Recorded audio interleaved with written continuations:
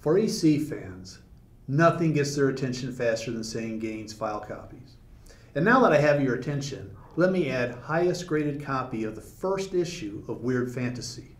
That's right, Heritage Auctions is delighted to be offering one of the highest certified copies at 9.8 of Weird Fantasy number 13 from 1950. Much is written about Gaines file copies, so I'll be brief.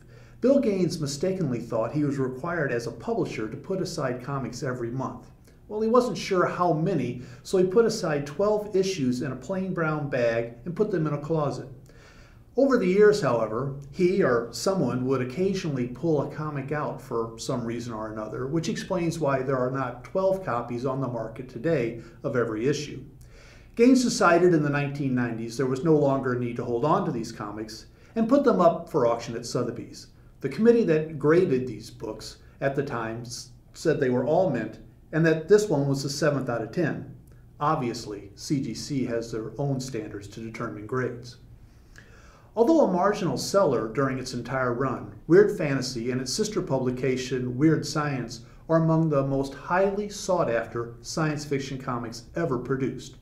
Long before the often-used quote from Field of Dreams, "If you build it, they will come," Bill Gaines and Al Feldstein felt if they could keep producing the best science fiction comics they were capable of, eventually readership would catch up.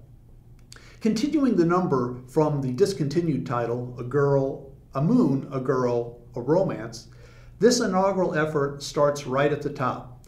Feldstein, Wally Wood inking Harry Harrison, Jack Kamen, and Harvey Kurtzman not only contributed to this book, but they were mainstays all throughout the EC New Trend years. Go down to your local comic shop, buy 10 brand new comics off the shelf and send them to CGC. If you're lucky, 2 might come back 9.8. Now think about the odds of having a 61-year-old comic in 9.8. EC's high standards plus CGC's high grades equal a truly high value in Weird Fantasy number 13.